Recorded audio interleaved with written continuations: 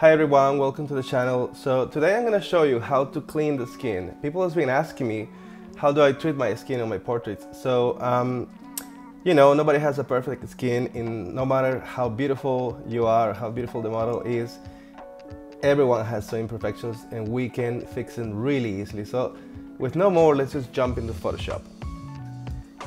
So here we have this portrait that I took some weeks ago.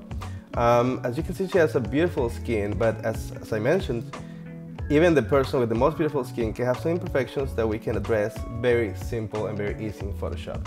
So the way that I like to start is duplicating the layers. So you can do this in two different ways. You can press Command J or Control J and you can have a copy, or you can just click and drag down to this icon that has a square and a plus symbol there, and just duplicate it really easily.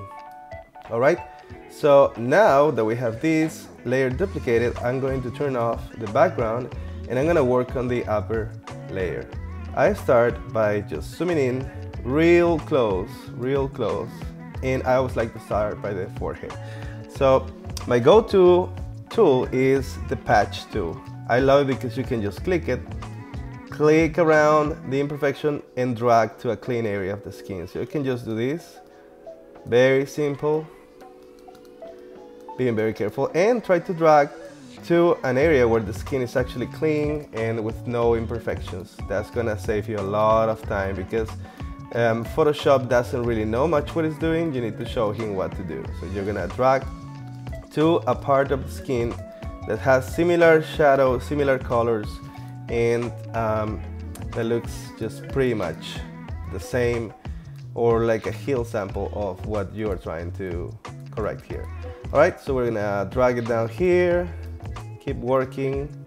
See, it's very important that when you make a selection of something that you want to remove, you don't select really close to it. You have to select around it, giving some space.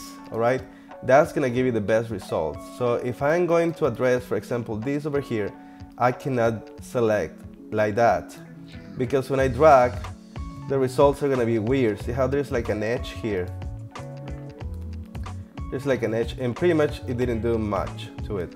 But if I, for example, make a selection with a lot of space, make a selection like this, with a space, good skin around the imperfection they want to remove, you can just drag it, release it, and it's perfect.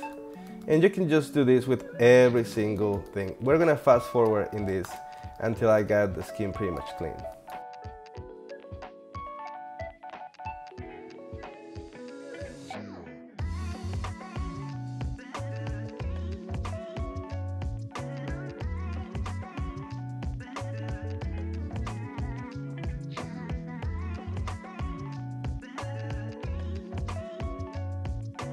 Alright, so now we have the skin pretty much clean to an acceptable level, and let me click off this layer so you can actually see how it was before and after.